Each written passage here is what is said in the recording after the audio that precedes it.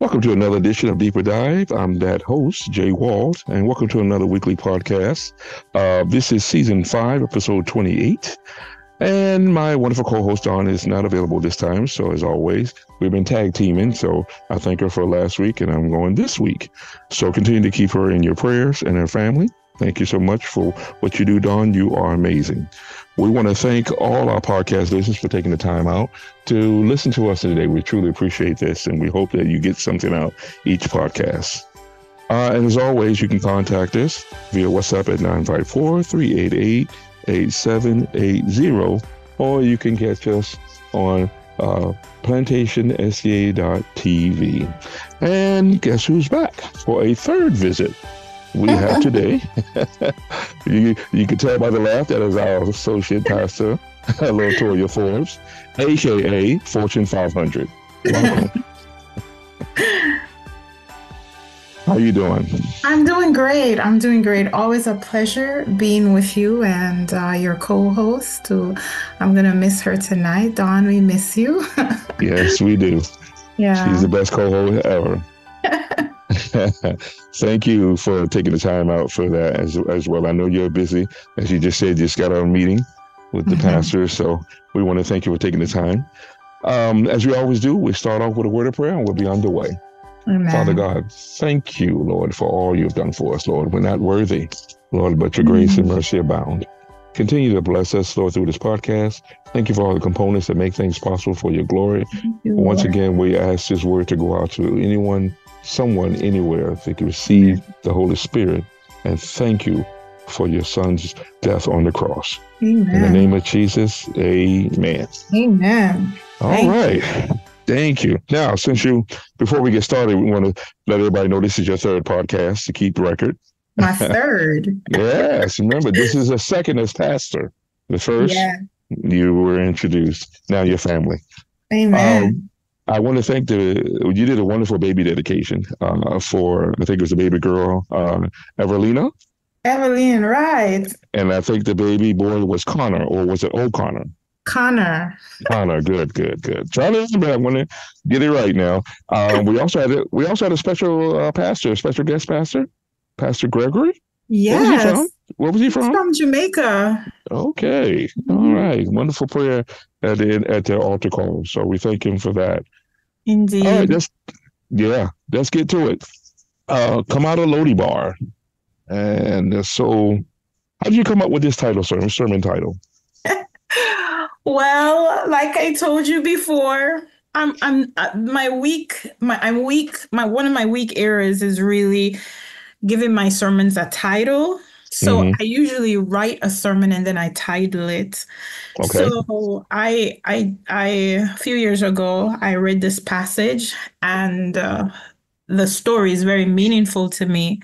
And a lot of it takes place in this town called Lodebar. So out of the focus of this town, I decided to coin the sermon, having been led by the Holy Spirit, to be entitled Come Out of Lodebar. Yeah, I don't think I've heard that in the Bible. You know, when someone comes there, I read to read it, and I'm like, what is this place called? Not a lot of people know the story, or even if they know the story, they might have overlooked the name of the town, Lodebar. Gotcha. Okay. So let's go back. We're speaking from 2 Samuel, 9th chapter, verse 1 through 5. Yes.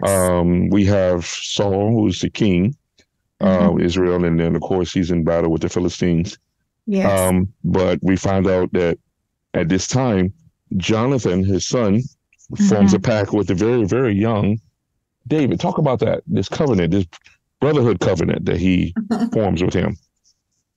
Sure. So Jonathan and David form this covenant that is based on love, mutual love between both of them.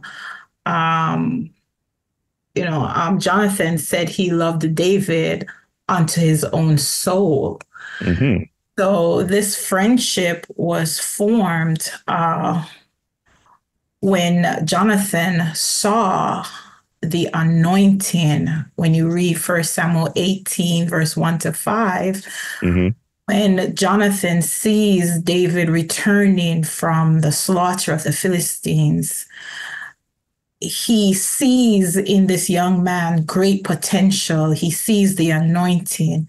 He Yes. sees that this is a young man called for purpose. Mm-hmm. So he immediately begins to invest in him. He immediately begins to support him. And so he covers him with his robe and he gives him his armor, even his sword and bow and his belt around his waist. That says a lot. That says a lot. Yes. It says a lot. And I am really amazed by this because, like I said in the sermon, Jonathan is maybe in his 50s and David is just a youth. Some scholars put him at the age of 15. Some say under 20 to be more, to ensure that they're not overguessing his age too much. And yet he takes him as his equal, and not only his equal, he even promotes him later by saying, my father knows that you will become king, and I your second. And if anyone should have been king, it should have been Jonathan. Sure enough, he's the heir. He's the bloodline. Right. So that takes a lot of humility, and it takes a lot of being led by the Spirit of God to recognize the will of God and to be humble enough to accept that this is the person that God has chosen. And so it's a beautiful, loving friendship. And later, I think David says that the love that he had for Jonathan was even stronger than the love for a woman. And I know a lot of people twist that statement. But yeah, I'm sure they would. But anyone, when you think about what the role that Jonathan has played in David's young life, and the twice or more times that he delivered him and protected him from the attack of his father, and I can see why, in return, David loved this man so much, who had also loved him of equal amount. So the love was fervent on both sides. I wish that all of us could experience that kind of love where someone loves us so much to assist us to be on the platform that God has prepared for us. That's awesome. I mean, to have that's definitely a ride or die, without a doubt. Sorry, but let's go more into Saul. Now here comes jealousy. Now here comes jealousy. Now he goes after David and all these other things. I mean, how could Jonathan actually say that? To Saul. I mean, he would not know that he would get jealous about this, knowing that because of the anointing he sees on David. Well, one of the things that kind of contributed to Saul's jealousy was the praise that David was receiving.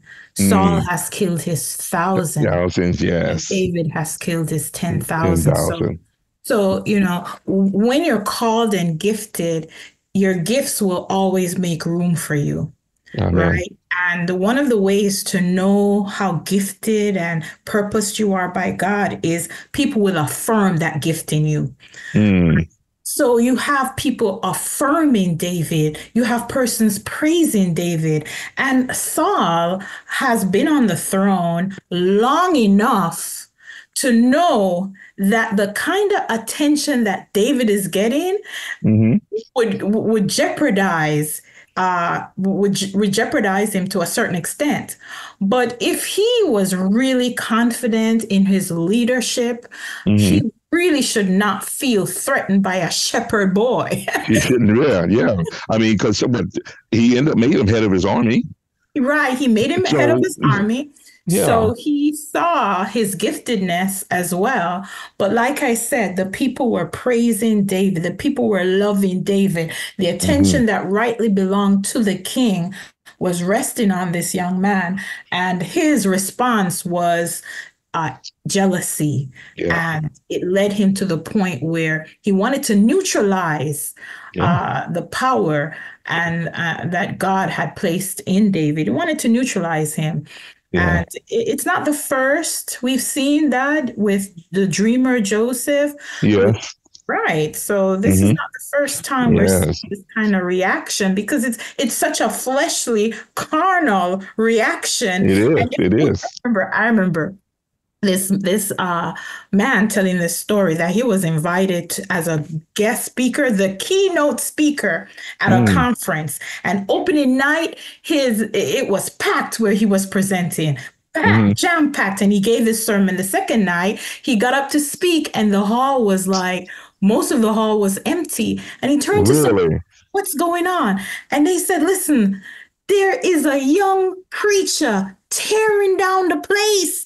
He spoke last night, and word went out that he is hot, right? And the older man said he felt something like bubbling up inside of, Oh. like he was saying to himself, but I am the one, and they brought me here. And he said when he realized that was happening to him, he went down on his knees and he began to pray for the young preacher, that Amen. God would use the young preacher, that Amen. God will bless him, that God will bless the word. And so all of us, we're human, but Yes. when we see where our humanness and the flesh is taking us, we Yes. need to arrest that The through heart the of stone. power Get a of the heart of Holy stone. Ghost, Yes. through the power of the Holy Spirit, through the power of the word, and through the power of prayer. If this man had not fallen on his knees and Yeah. and prayed, he too might have gone down the road of feeling resentful, feeling jealous, because he is not getting the accolade and attention and praise that he thought he deserved, you know? Mm-hmm. So we all Mm-hmm. have to be careful. Yeah. That is true. That is true. Well, here we are now. Saul goes to war with his 3 sons, Yes, and sad news, Jonathan is one of them.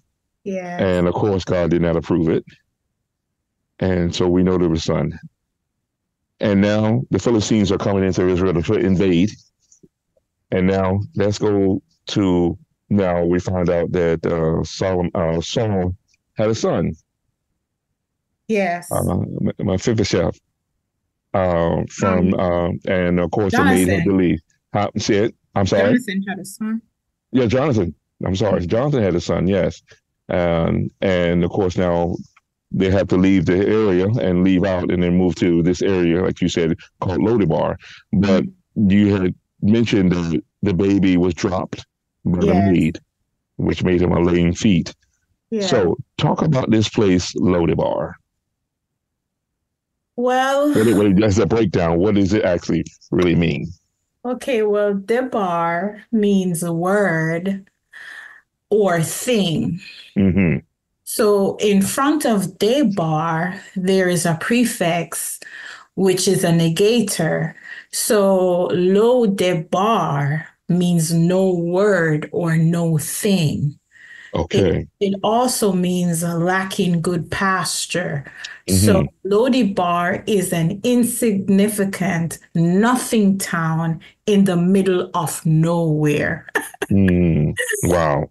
Right. And it's also compared to a place where there is no pasture, no green pasture, no place for rest. Mm-hmm. So Lodebar is a restless place. It's a place that is isolated. It's lawlessness. It's poor, it's wretched, it's a ghetto, it's a place of refuge for criminals. There is law in Lodebar. Crime rate is high.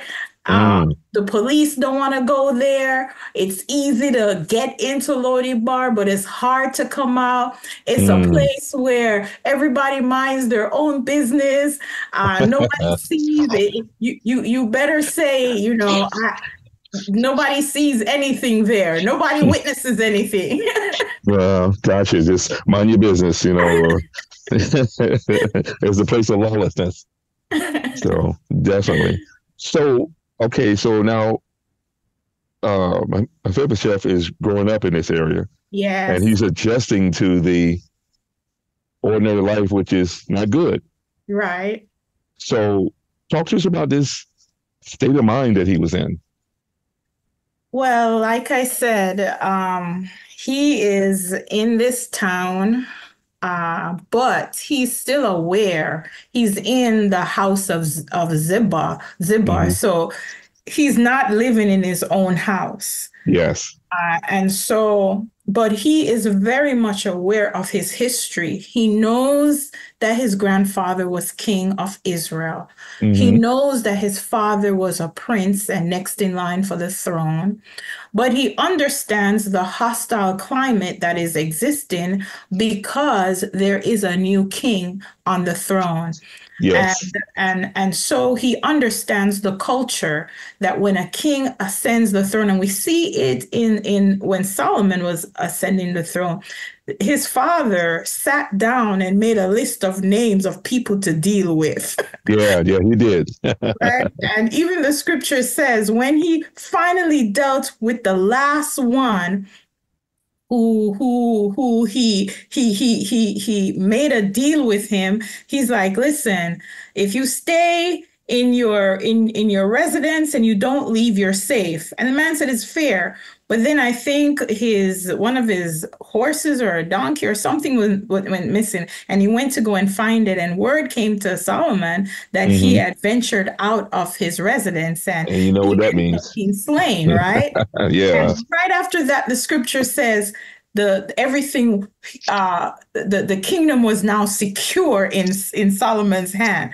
So we know historically that usually it is appropriate for the ascending king to deal with his enemies, deal Yes. with those who are a threat to the throne. So it's Mm-hmm. under that threat that Mephibosheth is hiding in Lodebar.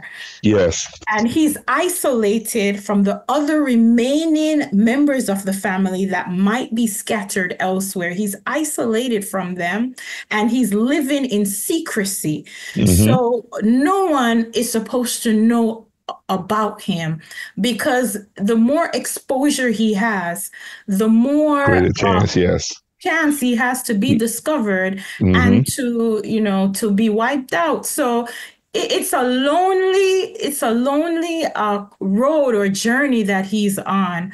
There's a lot of pain there. There's a lot of unfulfilled desires, dreams, and things that could have been accomplished had his life gone in a different direction. Yeah. But at the same time, he's there. He's accepted that this is my normal life. He's gone on to marry. He's gone on to have a son. And so he's making the best of a bad situation. Yeah. Yeah. I could understand that. And we do that. We Yeah. often do that, you know. Yeah. We try to normalize and settle ourselves in sometimes the most hostile and toxic environments, and it becomes our normal. Yeah. Yeah. I understood. And like I said, the abnormal becomes normal. Yeah, and that's And so unfortunately he's part of it. right. So talk to me about now, David, how David got word. He asked the key question, and that question that David asked. Yeah, he asked, is there anyone left from the house of Saul that I may show kindness for the sake of Jonathan? That's what Yes. he asked. Yes. That's just wonderful just to say that. And then said there was one. Yes. Yeah, that was one. So once he found Mephibosheth, sorry, then he told him that he could dine with him almost any time, dine with the king's table. Right. So he actually called for him. Yes, sent an entourage. So he sent Ziba for him. And so I love that part, because when you're in the Lodebar of sin, it's just like you have a health condition, you have Hmm. an emergency, and you call the ambulance. You call the ambulance because you can't make it to the hospital. And you have persons that are affected by their situation, affected by sin, to the Hmm. point where they need an ambulance. They need assistance. They need someone to come and rescue them, right? Yes. So, yes, in the context of Christ coming to redeem the world, and we see that in John 3, verse 16, which to me, it's such a familiar verse that sometimes it loses its impact. But what is taking place is God says, because of my love for the world, because of my love for you, I'm giving my son, I'm sending you an ambulance, I'm sending you a rescue Yes. plan because Refuge. you can't Yes. save yourself. You're too weak. You're near death. I'm sending someone that's going to give you life support, that's going to help you so that you can make it to the hospital so you can get the help that you need. And Amen. so it's really such a beautiful, remarkable story that shows how much God cares for us, how much He wants to take us out of our Lodebar and give us the liberation, give us the relief, give us the release that we are so desperately in need of. I can't tell you how many persons came after church crying, tearing. They said, well, when they share with you their struggle and what they're going through, it just Yes. it just moves me. It moves me because you see people dressed up, you see people smiling, but you don't know what they're going through. And out You of don't. this, I saw that so many people were in pain. So many people are trapped in some form of Lodebar, and they need the hand of God to rescue them. And guess what? We are God's hands. Of course. Yes. That's how people get healed through other people's testimonies and other people's issues, and how we get people healed through your testimonies. Through your testimonies, through your witnessing, Yes, definitely. through your telling your story of what God has done for you, through the preaching of the word. And Amen. a lot of people don't understand because, just recently someone asked me, Pastor, is the spiritual enough when people need help? Psychologically, emotionally. And I think a lot of people don't understand that when Christ said the word is truth and it is life, Yeah. people don't necessarily understand that there is potency in the word. That Yes. word that we cast aside, when you read it, it has healing properties in it for your body, your mind, and your soul. Amen. Amen. Amen. That's wonderful. That's just wonderful. So we do not have to stay in a loady bar situation. There is help, like David did for Mephibosheth and his family. Amen. And Jesus Christ, Amen. Jesus, and this is a small scale compared to what Christ did. He did his on a global scale. On So a global scale. yes, yes, he did. So that's a wonderful thing. So you don't have to ask you this question. Well, should I say, tell us about the Big Brother blackmailer story. I thought that would get you. You know, someone told me how, well, a couple of persons told me how their young person, their youth, their child, how much they are enjoying these stories. And one mother told me her daughter was a greeter, and Hmm. she was like, I can't stay at the door. I need to come inside now and hear the sermon. And I realized that the element of story, and that's why Jesus used so many parables He did. in his presentations, because the stories just bring to life. Sometimes it helps to personify the word in a way that hits closer to home. Hmm. And so I shared this story about being blackmailed by my brother, who I loved so much. And the thing about the story is he spent our bus fare. Mm. He made me end up walking these miles with him through shortcuts, through bushes, through rough terrain. And when I found myself not being able to go any further because I needed to use a bathroom so desperately, it was his idea that I use the bushes. It was his idea that I use Wow. paper to clean myself. And everything was okay. Everything was okay. I survived the experience, right? Yes. But then a few days later, like the Sunday when we were enjoying our Sunday dinner, Yeah. and I said in the sermon, I was just about to wrap my lips around my chicken, comes over my shoulder and says, "Give me your chicken, or I'm gonna tell mommy what you Oh my did goodness.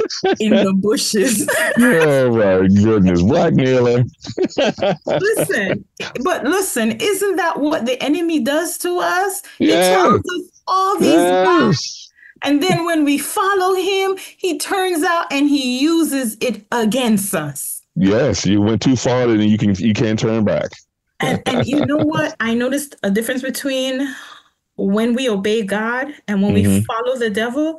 When we Yes. follow the devil, whatever he gives us, there's always a price to pay. Yes, it is. More than we can pay, more likely. More than we can pay. But Yes. when we follow the will of God, when we follow the truth of God's word, we are liberated. We are Amen. set free. Free indeed. I love it. I love it, man. I love it. I have to remember that I had a cousin come up somewhat like that.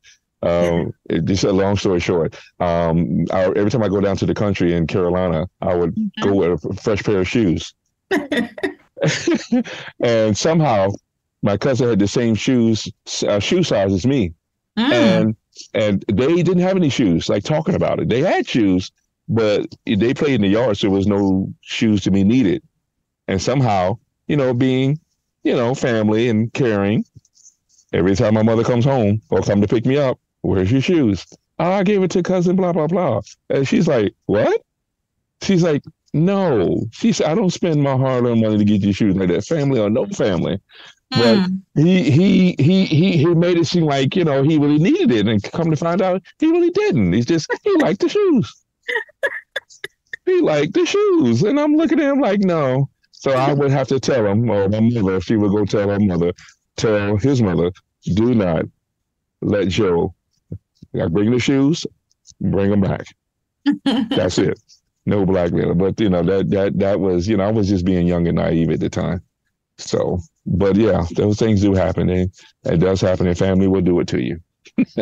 But you know what? One key thing I forgot to say in the sermon. Sure. When I told my mom, because the power that my brother had over me was that I was so ashamed of what happened that I was willing to give up my toys, my food, my money, just to hide my shame. Wow. When I told my mom, when I told her my story and told her everything, one of the things she said to me was, don't you ever let anybody have that power over you. Yes. And I think sometimes we give our power away. We do. There are a lot of people suffering and they feel powerless. And because you're isolated in your suffering. And when you're suffering, you think that you are alone. You think that you're the only person going through this pain. But the truth is, you're not alone. You're not alone. And the moment I went to my mom and told her everything, I felt this weight. This burden lifted. Right? So the very thing that I was afraid of actually became the thing that delivered me. And that's something, think about that towards salvation. When you actually are you're laying everything down, saying, no matter what my brother may do to me or whatever, I'm giving it to the one that could free me from everything. Amen. And your mother did that. She freed you. He said it. He says it. If you confess your sins, yes, I am faithful and just to forgive you. That's right. And Like it never often, happened. pardon me? Like it never happened. Like it never happened. And Yes. oftentimes we're afraid to go to God, and we think that God gets tired of us coming to him. Yes. But he doesn't. He does not. He knows how weak we are. He knows how frail we are. So uh, uh, you may have, gone back on the things that you said you'd never do again. But even so, still go to him. Still Yes. go to God. Still talk to God. Talk about your situation. Talk about what went wrong. Talk about how you're feeling. And as you talk to your creator, God, you will find the burden that you're carrying is lifted. You'll have the peace of God. And in his presence, that's where it all takes place, the healing that we need and the healing that he's so willing to give us. Of course. You don't have to roll in the dirt. You don't have to scratch yourself. You don't have to tear your clothes. Mm-hmm. You just need to talk to him. That's what I did with my mom. I just talked to her. And that's what Yes. God wants us to do. Come and talk to me. Don't be afraid. Don't wait. And don't ever think that God is tired of listening to you. That's right. He loves us. Well, on that note, definitely no Lodebar. None whatsoever. And you know what? I'm going to tell Mm-hmm. you the truth. Yes. I've had my Lodebars. I've had Mm. my Lodebars. And I remember as I was putting this sermon together, my prayer was, God, as you have delivered me from my Lodebar, I'm asking you to deliver someone from their Lodebar. Yes. So I am not just talking about the Lodebar, the mindset of Lodebar and the Lodebars that people carry around with them. I am one that God has delivered. And out of my deliverance, I am now shouting and declaring emphatically and joyfully that as God has delivered me from my Lodebars, he can also deliver you. It does not matter how strong that addiction is. It doesn't matter how long the enemy has had a hold on you. God is a chain breaker. It doesn't Amen. matter how Way long maker. this Love it. has been in your generation. Mm-hmm. God can break the chain. God has that power. That power resides in him, not in ourselves, but in God's ability to deliver us, and not only deliver us from ourselves, but Mm-hmm. deliver us from our enemies. And like I said in my story, I don't know how my mother fixed my brother, but I'm reminded when David says, thou preparest a table before me in the presence That's of just my enemy. Yes. Sorry about that, brother. I said, sorry about that, brother. So that just tells me that Mm-hmm. even though I'm arrayed and my enemies are all around me, because Mm-hmm. God is on my side, I can sit down and I can enjoy this meal because God is taking care of my enemies. That is wonderful. Love to hear that. Love to hear that. That is so wonderful. I tell you. Amen. Well, Amen. Pastor, thank you for taking the time. It's always a pleasure Amen. listening to a wonderful message. So I just wanted to thank you for landing at Plantation. That was God ordained to God have you with us. ordained. And we thank you for your family. We thank you for your ministry and whatever else you're going to do. I just wanted to say something. My wife told me in one of her sermons, whatever has been going on for years in your life can happen in moments. In moments. So that's a true statement. So as we always say, please lead us out in the word of prayer. We thank you. Let's pray. Heavenly Father, thank you. Thank you for your ability and power to take us out of our Lodebars. We are thankful that we didn't die in Lodebar. Yes. You extended an arm of rescue, and we grabbed hold of it. And you held on to us even when we couldn't hold on to you. And God, we just want to thank you. thank you, God, for taking us out of our Lodebar. And if there is anyone, Lord, who is in Lodebar, I pray in the mighty name of Jesus, God, that as you send your Holy Spirit and send your angels and send people that you use, Lord, to rescue them, I pray that they will respond to your rescue in a positive way, and that they'll say yes to you, and that they will humble themselves as Mephibosheth humbled himself, as he stood bowed in the presence of David. Lord, in our humility, you promise to exalt us, and you promise, God, that you'll place us right beside you at your table. And we are so thankful that to as many that have believed, to them you have given the power to become sons and daughters of God. So Lord, thank you that just as David made Mephibosheth's son and joint heir, you are willing to do the same for us. Lord, we thank you. We magnify your name. We praise you, God. And Lord, we're at the table and our lame feet are exposed, God, Amen, so that amen. others can see, God, what you have delivered us from. And we thank you, God. We thank you. We praise you. We glorify and we look forward to the day when we shall sit at your table and dine with you, never more to part, never more to part. Thank you, Lord, for hearing our prayer, for we pray in Jesus' name. Amen. Amen. Pastor, thank you so much. It's been wonderful. And thank you. Always a pleasure. Appreciate that. And I hope you enjoy the rest of you with your family. God bless you. We'll see you, God willing, the upcoming health fair. Yes, absolutely. Yeah, so we're looking forward to that. That's a big thing here for first time on our grounds at Plantation. So I will see you there, God willing. And you're wonderful. Have a blessed week. You too. Thank you.